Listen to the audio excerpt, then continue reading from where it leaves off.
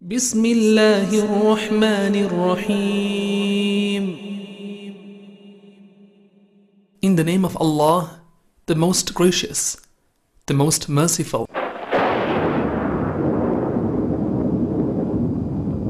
الحمد لله الذي هدانا لهذا وما كنا لنهتدي لولا أن هدانا الله وأعوذ بالله من شرور أنفسنا ومن سيئات أعمالنا من يهده الله فلا مضل له ومن يضلله فلا هادي له وأشهد أن لا إله إلا الله وحده لا شريك له هو رب العالمين وأشهد أن محمدا عبده ورسوله إمام المتقين ورسول رب العالمين الذي بعث إلى الأحمر والأسود والذي تركنا على المحجة البيضاء ليلها كنهارها لا يزيغ عنها إلا هالك صلى الله وسلم وبارك عليه وعلى آله وأصحابه أجمعين أما بعد فاتقوا الله عباد الله واتقوا يوما ترجعون فيه إلى الله ثم توفى كل نفس ما كسبت وهم لا يظلمون.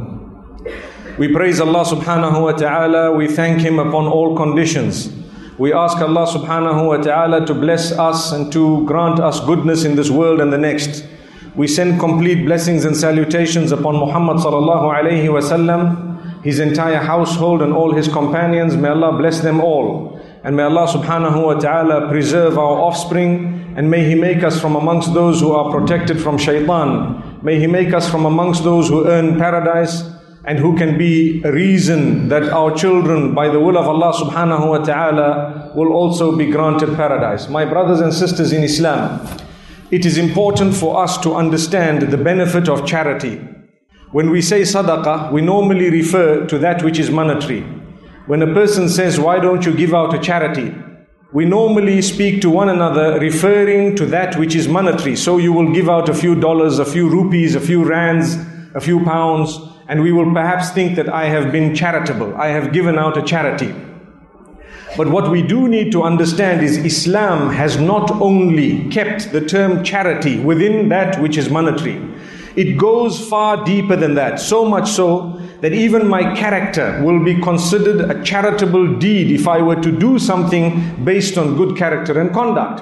Similarly, if I were to smile, the hadith speaks of tabassumuka fi wajhi akhika sadaqah. The smile that you will actually have, that smile that you make yourself break into in the face of your brother, is a charitable deed for many reasons. One is it uplifts the moods, it actually presents an opportunity to reconfirm the brotherhood that we have, and so on, so many reasons. So it is called a charitable deed.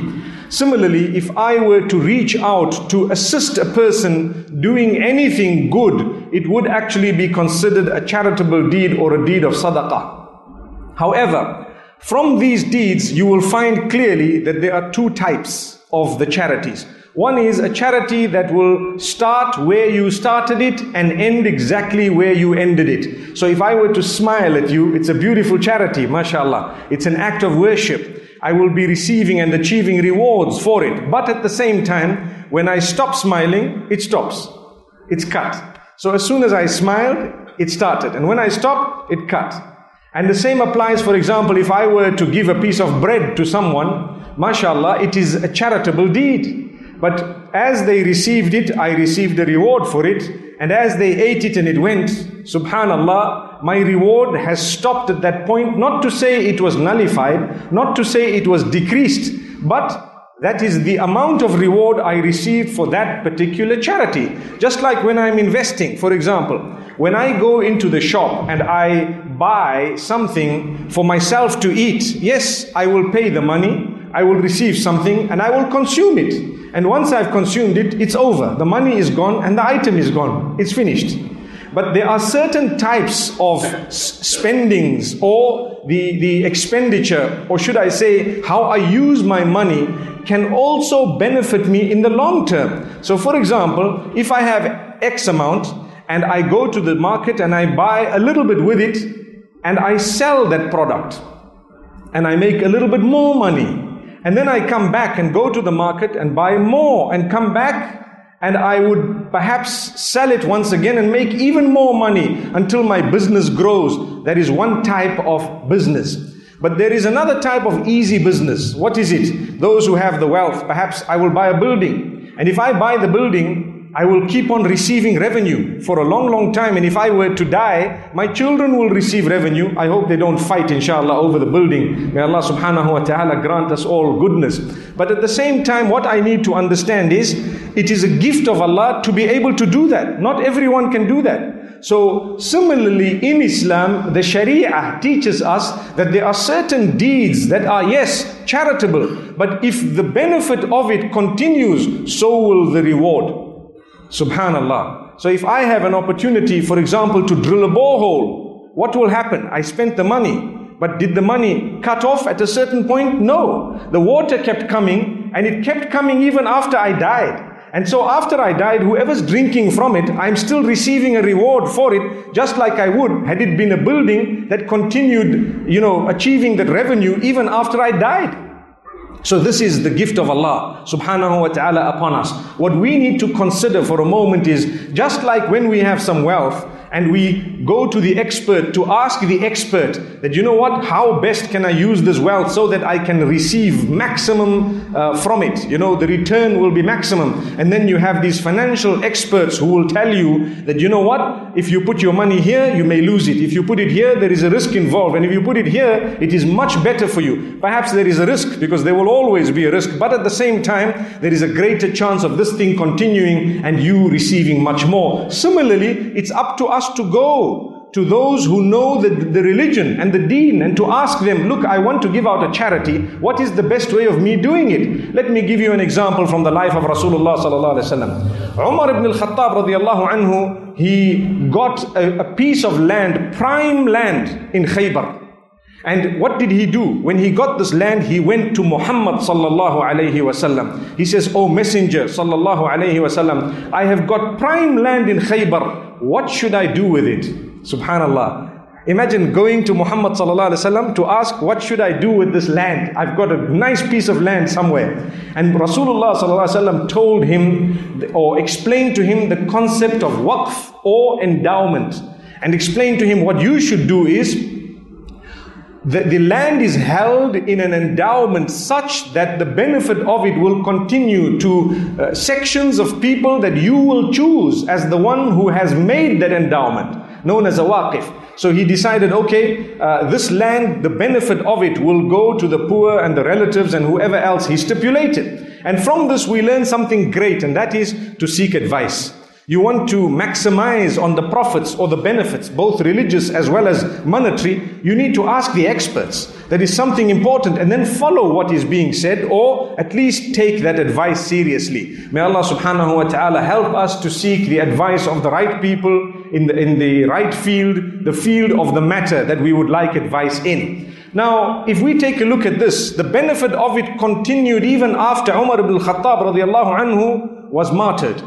He was obviously martyred, and after that, what happened is the benefit continued. The same applies with us. If we go back to the hadith of Abu Hurairah radiallahu anhu, which appears in Sahih Muslim, where the Prophet sallallahu alaihi wasallam says, إِذَا مَاتَ ابْنُ آدَمَ انْقَطَعَ عَمَلُهُ إِلَّا مِنْ ثَلَاثٍ. If the son of Adam, which means a human being, passes away, his deeds are all cut. They are cut off, except three things.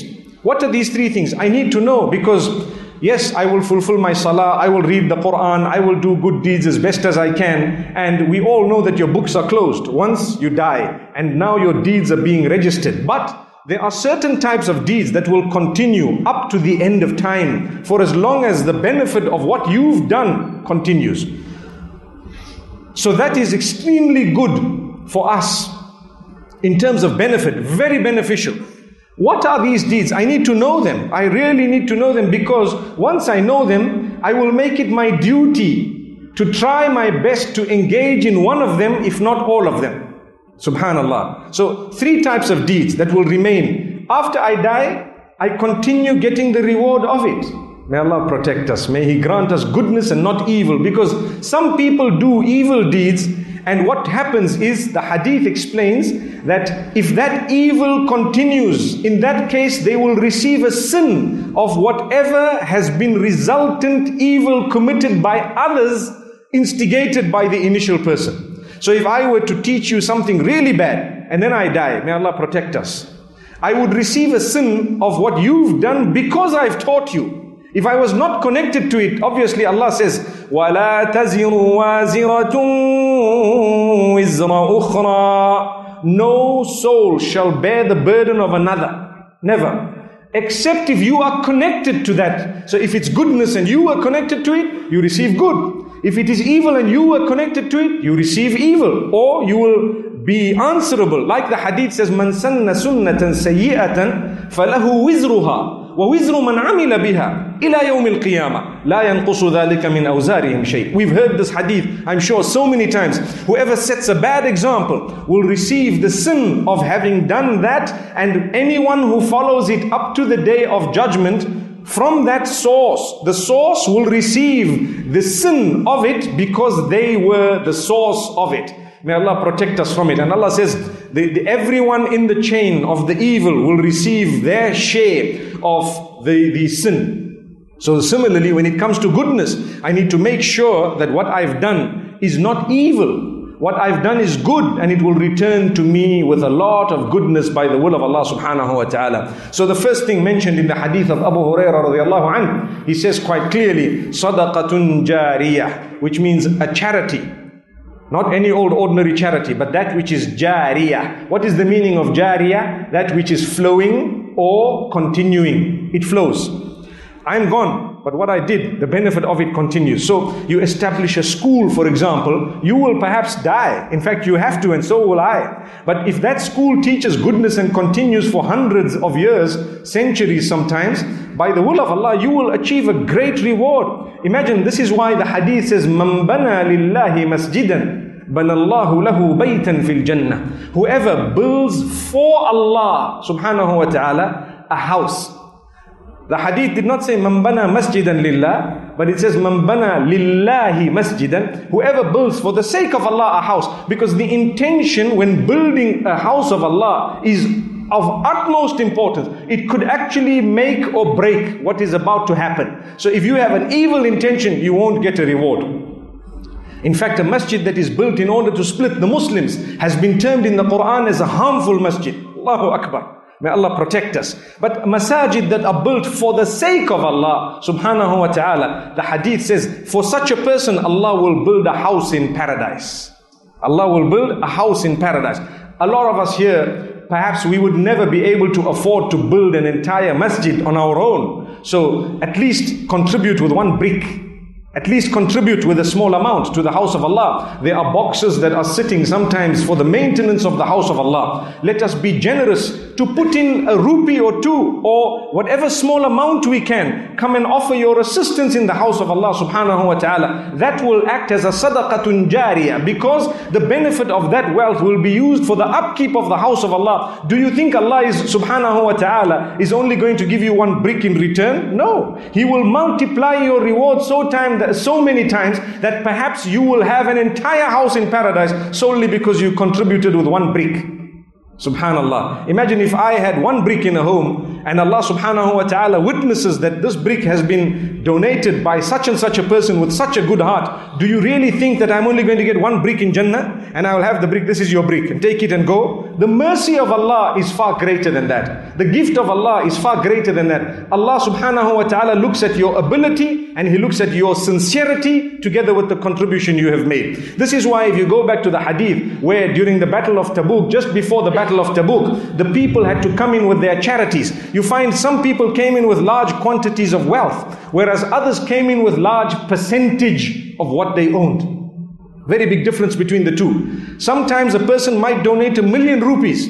For him, that was just 0.001% of what he has. And another man might donate 50,000 rupees, and that would be 50% of what he has. In the eyes of Allah, the latter has donated far more generously than the former. Subhanallah. May Allah subhanahu wa ta'ala help us. So a man came with half a measurement or a measurement, one measurement of dates. And some of the hypocrites were laughing and scoffing. And Allah subhanahu wa ta'ala says, الذين يلمزون المطوعين من المؤمنين في الصدقات والذين لا يجدون إلا جهدهم فيسخرون منهم سخر الله منهم ولهم عذاب أليم. Those who mock at the others who have come, those who make a mockery or who try and joke and laugh at those who are charitable from themselves, who've come with a small amount, whatever they have found, whatever they have struggled and worked for, and they have brought it to present for the sake of Allah subhanahu wa ta'ala. Those who mock at these type of people, Allah will make a mockery of them, and for them is a severe punishment. Never mock the amount that someone is giving. You don't know the sincerity that lies behind that donation. You don't know the condition of the person. You don't know how much they might have toiled and struggled in order to gather such an amount,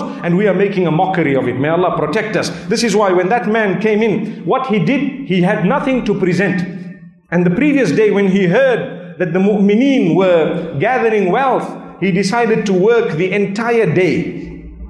He worked the whole day, hard work. At the end of the day, he received a certain amount in payment. He took half for his family and he gave half to Muhammad sallallahu alaihi wasallam in order to gather for the need that they had. Imagine 50% of whatever he had was gone. So compare that to someone who's donated a larger amount but smaller percentage. May Allah subhanahu wa ta'ala make us from those who understand. So these type of narrations, they are encouraging us to give and donate no matter how much it is, but with a correct heart, and to try and look for that need which is the greatest and the best.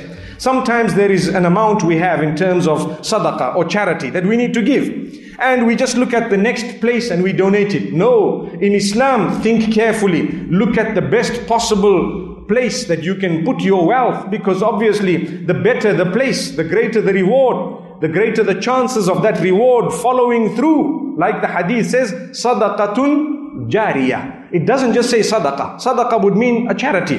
But jariyah means that which is flowing on, that which continues even after your death. So we've given an example of a school, of a masjid, and perhaps even just a contribution towards it. Drilling a borehole, for example. We've already spoken about that. Planting a tree. Nobody can tell me that they cannot do that. Plant a fruit tree or a tree that provides shade, not a cactus. Allahu Akbar. You know, don't plant something that is going to cause harm to the people. Obviously, unless it's a security wall around your premises maybe. In some nations, they would use that as security. But generally, it is beneficial to plant that which provides shade and which provides fruit, whether it is a bird, an animal, or a human being who will achieve from it. Trust me, the hadith says you will continue to receive a reward even after you have died, for as long as that tree remains. The day the tree is cut off, that's the day your reward slices. Not because anything bad happened, but that's what Allah chose, and you had tried your best, it continued to the day. Inshallah, may Allah subhanahu wa ta'ala grant us the ability to use our wealth in the right direction, and every capacity that He has given us, inshallah, in the right direction. So this is as far as a tree goes, the fruit goes, and so on. Now, if you look at the second part of the hadith, it's connected to the first. So there are three things that will continue after you've died. The first, we said sadaqatun jariyah, that charity which is continuing or flowing after you've died. And I've given you a few examples, but there are so many other examples that inshallah we will speak about in a few moments. The second part of the hadith says, ilmun yuntafa'u bih. Knowledge that is being benefited from, that was left behind by the person who passed away. Their reward will continue even after they have passed away. So if I taught you how to read Quran, if I taught you something good, and the scholars have spoken of two types of knowledge. That knowledge which is religious, which is connected to your link between you and Allah, that is definitely there. But even the knowledge that is connected to the worldly life, that is beneficial, is also included in there. May Allah subhanahu wa ta'ala benefit us. Some scholars have said, look, this is solely and only the religious part of it. But if you teach people, for example, how to earn a living and how to protect themselves in a nation and so on, and the laws and how to handle themselves, that will definitely be beneficial. They will teach the next generation and the next generation and the next generation. Subhanallah. May Allah make us from amongst those who can teach one another, and may Allah make us from amongst those whom, when the next generation learns from us, they can continue teaching others what they have learned. So if a person teaches how to read the Quran, the one who taught that person to read the Quran will also receive the reward, and the one who taught the person who taught the person will also receive a reward, until it goes back to Muhammad sallallahu alayhi wasallam, Nabiyullah azza wa jal, the greatest of the messengers of Allah subhanahu wa ta'ala, the highest of creation. Look at what Allah subhanahu wa ta'ala has chosen for him. Everything, including our presence today here, this Friday, this Jumu'ah, including our presence here, Muhammad sallallahu alayhi wasallam receives a full reward of the goodness we've engaged in, because he was chosen to teach it to us. Subhanallah. So his reward is multiplied so much that nobody can compete with Muhammad sallallahu alaihi wasallam. No one, never ever. Subhanallah. But the bad that is done by us, he is free from it, because he never ever taught us to do bad. Subhanallah. Look at this.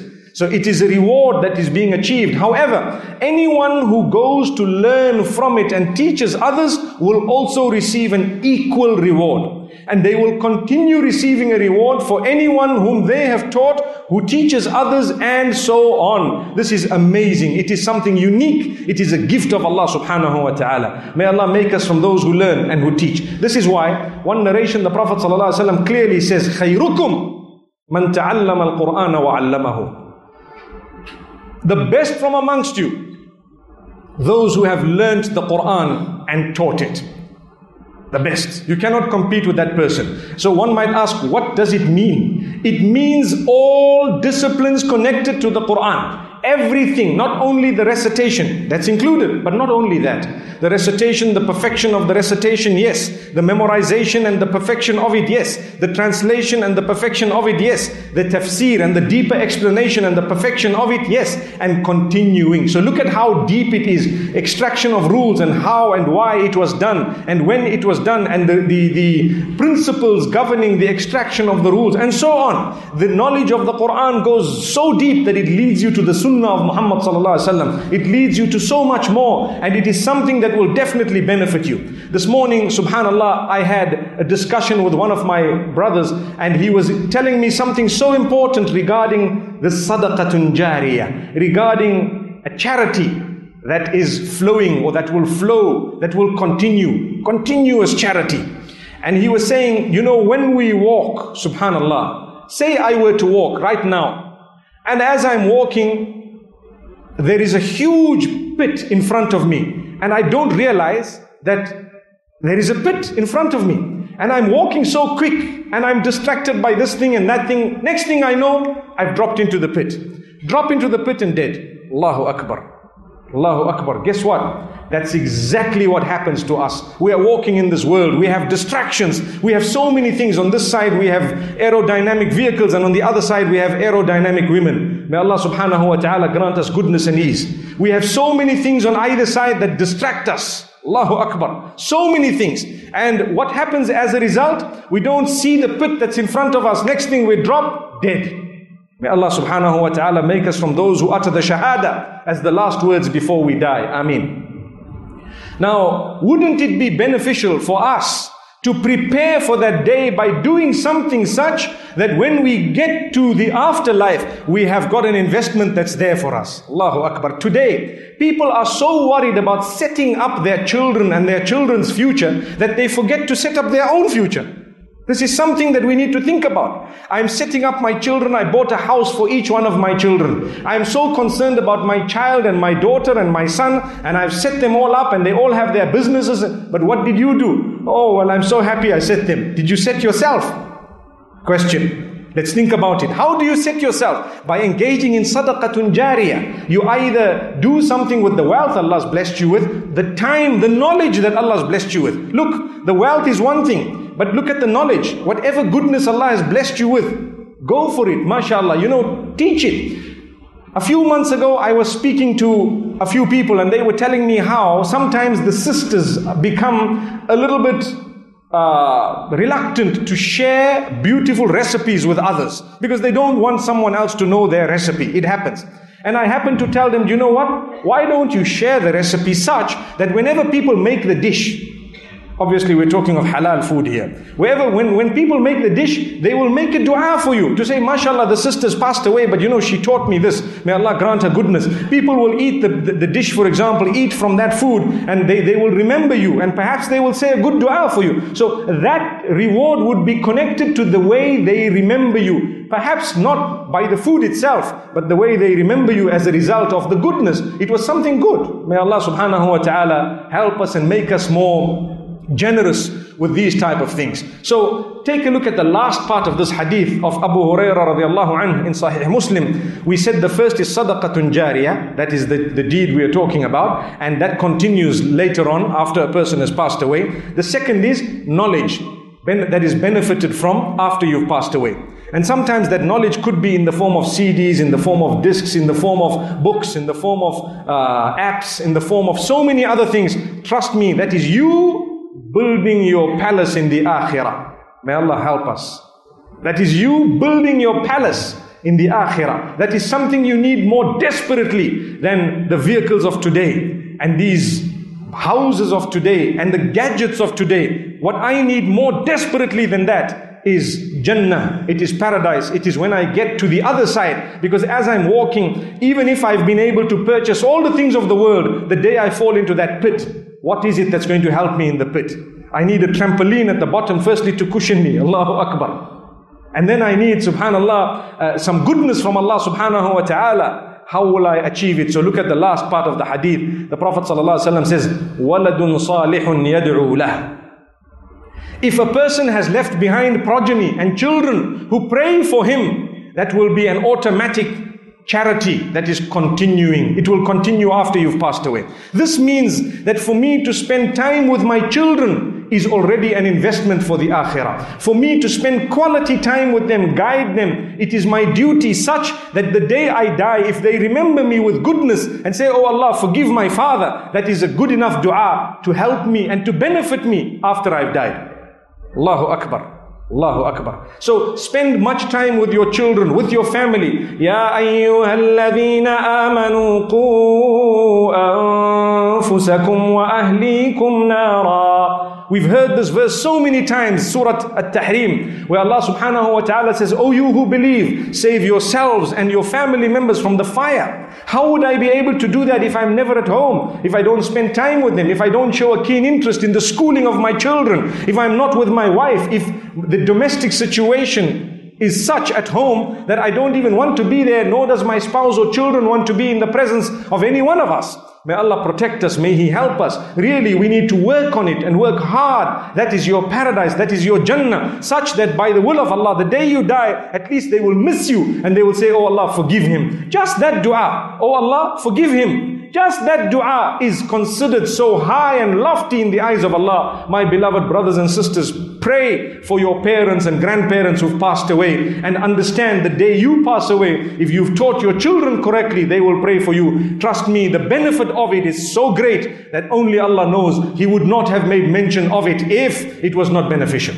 So this is something really great. To invest in your children and in their good character and conduct and their decent upbringing is something that will really result in your goodness and earning Jannah. May Allah subhanahu wa ta'ala grant that to us.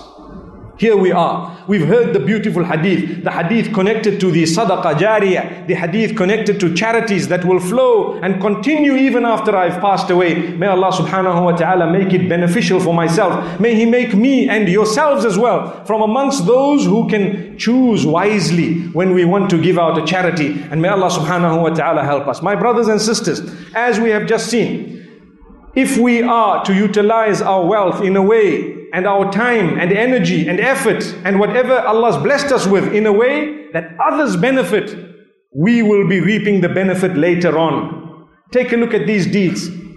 The deeds we spoke about this today, they are mostly connected to the benefit that is received or achieved by others as a result of a deed that we have done. And Allah says that is beneficial for you. It goes to show that when we reach out to fellow human beings, we have fulfilled part of the plan of Allah subhanahu wa ta'ala, because there are two major issues that we need to understand. One is the right of Allah, the right of Allah over us.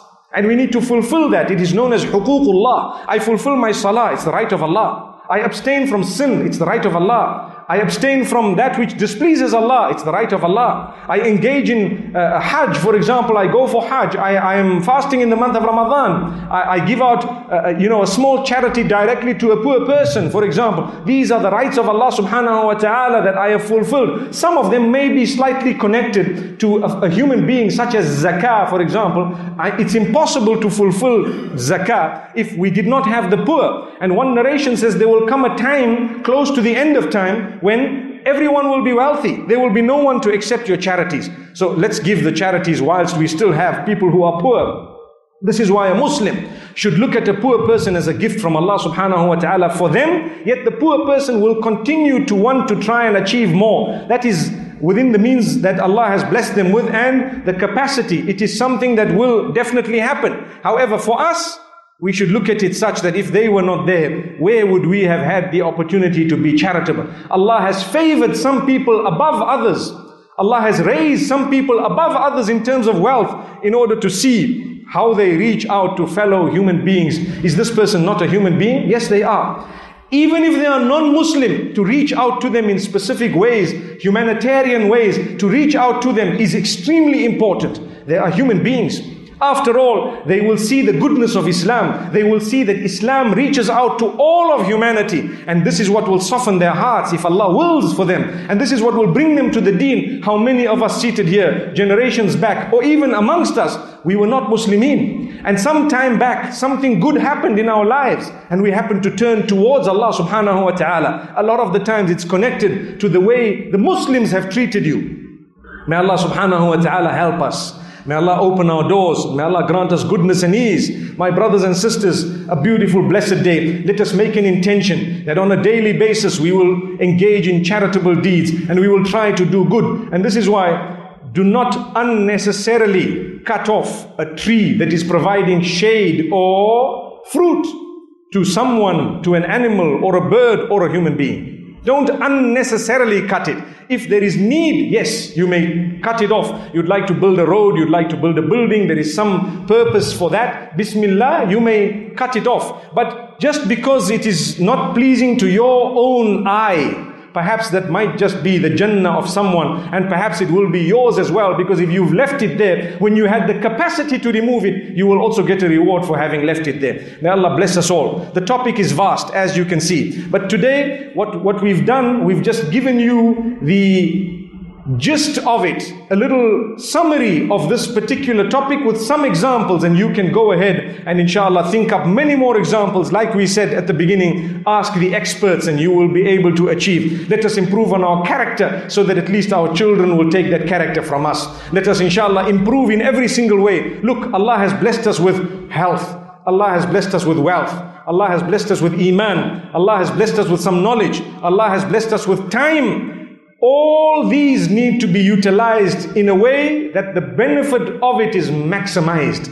Because when I am going to meet with Allah, I don't know. And I need to prepare my abode in Jannah. And so do you. Do you know, and I will end on this, on the day of judgment, as the reckoning is being taken, each person will be worried about himself, no one else. So in this world, I'm worried about what will my son do the next 20 years. He might live for 40 years. I need to set him up. I need to do this. MashaAllah, these are valid concerns. We are not saying they are wrong. But on that day, يَوْمَ يَفِرُّ الْمَرْءُ مِنْ أَخِيهِ وَأُمِّهِ وَأَبِيهِ وَصَاحِبَتِهِ وَبَنِيهِ لِكُلِّ امْرِئٍ مِّنْهُمْ يَوْمَئِذٍ شَأْنٌ يُغْنِيهِ. On that day, Allah subhanahu wa ta'ala says, a man will run away from his brothers. He will run away from his companions. He will run away from his spouse, from his children. He will run away from all those who were close to him. Each person will be worried only and solely about himself or herself. That's what the Quran says. We will all have our own worry on the Day of Judgment. Hey, am I going to go into paradise? I've done this and this and this. And what's going to happen? We won't even have time to worry and to think about our spouses and our others. Nothing. No time, no space. Each one is nafsi, nafsi, myself, myself. I'm so worried, running from pillar to post, trying to save your name and trying to be given entry into Jannah. But there is good news for a believer. Start preparing from now. And Allah subhanahu wa ta'ala will grant you that through His mercy. Allah is the most merciful. Worship Allah alone. Try your best to adopt the sunnah of Muhammad sallallahu alayhi wasallam as he taught. Try to follow, and inshallah by the will of Allah subhanahu wa ta'ala He will look at us all with the eyes of mercy. May Allah gather us all in Jannah. أقول قولي هذا وأستغفر الله لي ولكم ولسائر المسلمين فاستغفروه إنه جواد كريم.